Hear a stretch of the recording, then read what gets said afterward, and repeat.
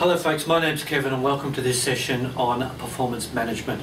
Today I want to talk to you about some strategy in relation to delivering positive feedback to an individual, but also I want to talk a little bit about how to deliver some negative feedback.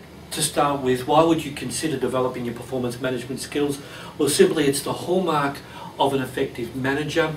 Doing it well and effectively will gain the respect from your peers, your staff and the management team.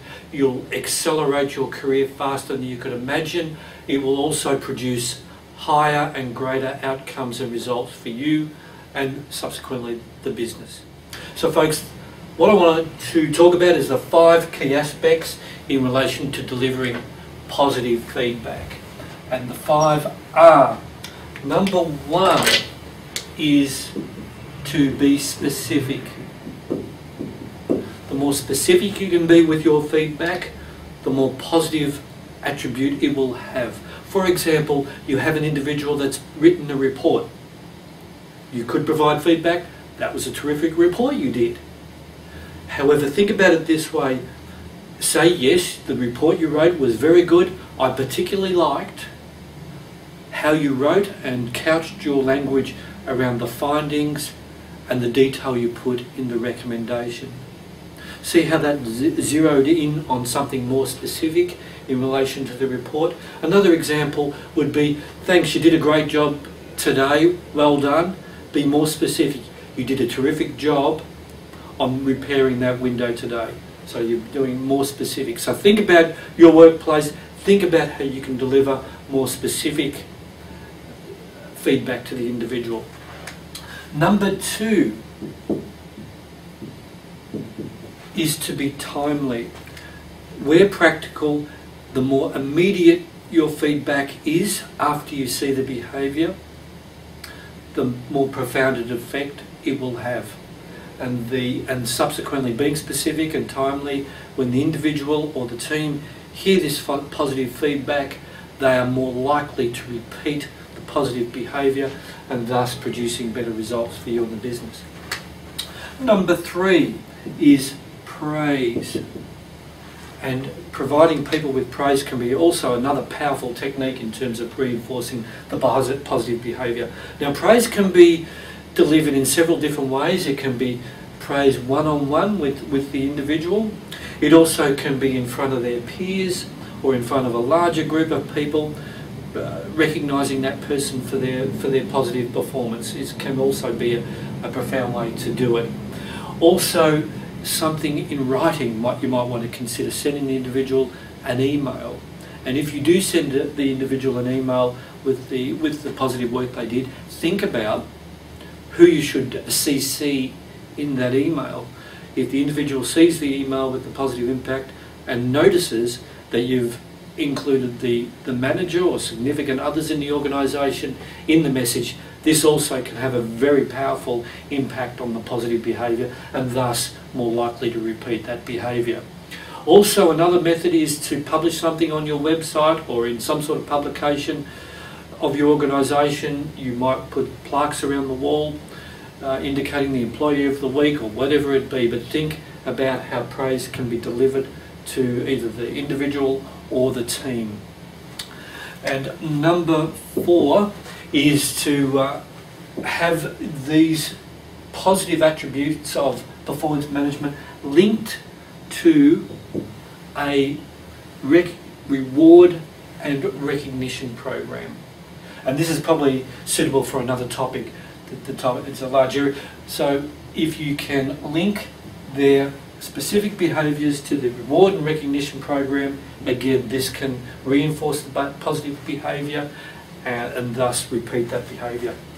Something to consider when looking at the reward and recognition program and generally giving feedback, whether that be positive or negative.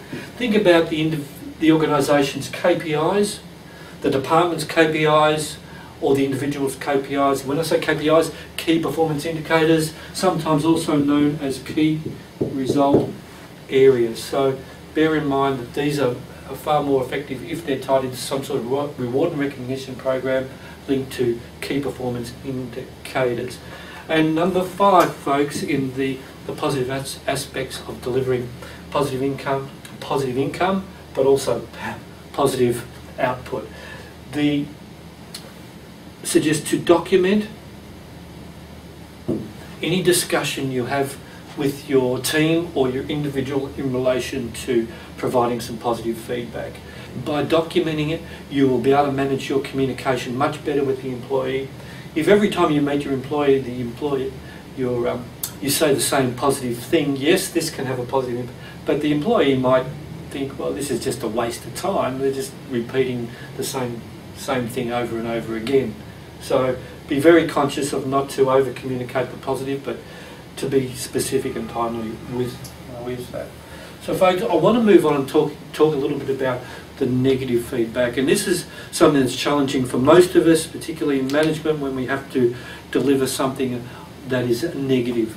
And as we start this topic, I'd suggest, instead of let's calling this negative feedback, let's call it something areas of development or developmental feedback. Treat it as a work in progress, as opposed to just delivering bad news to the individual. So I want to share 7 key aspects in relation to delivering negative feedback. And similar to the positive, it's number 1, be specific. The more specific you can be with the feedback, the more impact, or the more positive impact in addressing the negative feedback will be. Number 2, again, be timely. The more immediate you can be after the behaviour that you want to change, the more likelihood you'll have in achieving that, and the individual will feel better about that. The number 3 is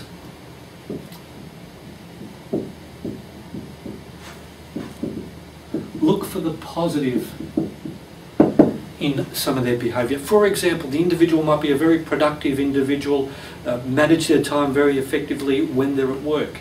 However, this particular individual has a habit of arriving to work late, 5 minutes, 10 minutes late, and it's critical for the business that people are there on time to handle customers' calls or whatever the nature of your business be. So in looking for something positive in this performance management issue, you would compliment and recognise the individual's productivity when they're at work and their positive attitude. And then you would talk about, we need to address this issue of tardiness in relation to being at work on time, and endeavour to work through the issue with the individual, whether it's I can't get out of bed in time, or whatever the situation is, or the excuse they're offering. That gives you an opportunity to work on that issue, to address it, to improve. And in saying that, we would then move on to gaining some sort of plan around that.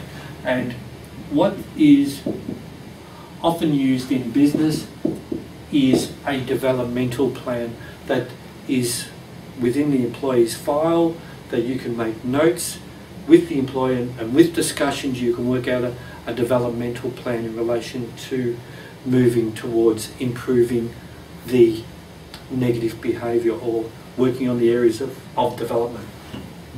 And subsequently, with this plan you work with the individual, you would, number 5, gain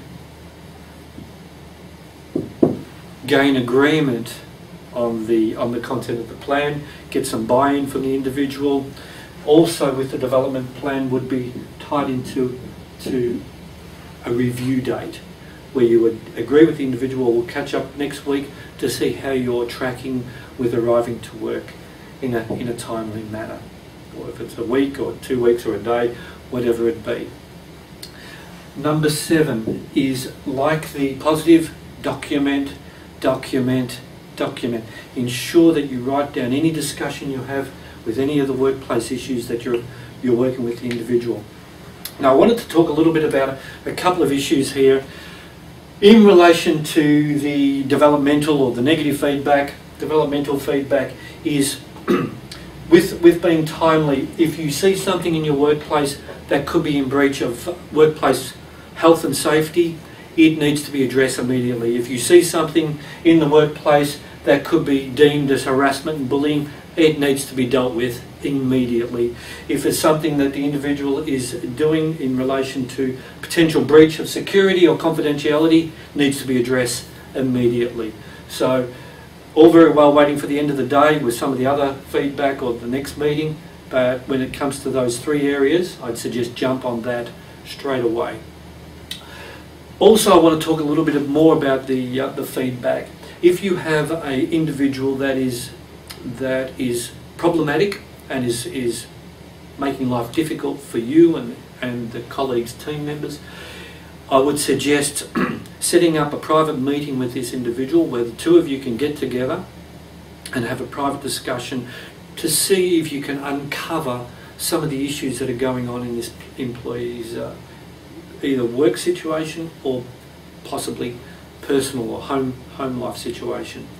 And I mean, as we all do, we've got changes in our lives and issues in our lives, so there could be a significant change in terms of income. Their partner may have lost a job recently, or they may have to care for a elderly person, or they might have an addiction issue. There could be a whole range of issues going on in this individual's life that's affecting their performance.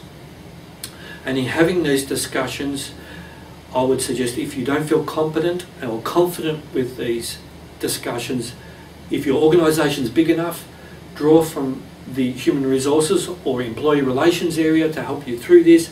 If you don't have that resource, then I'd suggest gain an external consultant, an expert in employee relations, to work through this issue with you and the employee to see if you can get that employee back on track.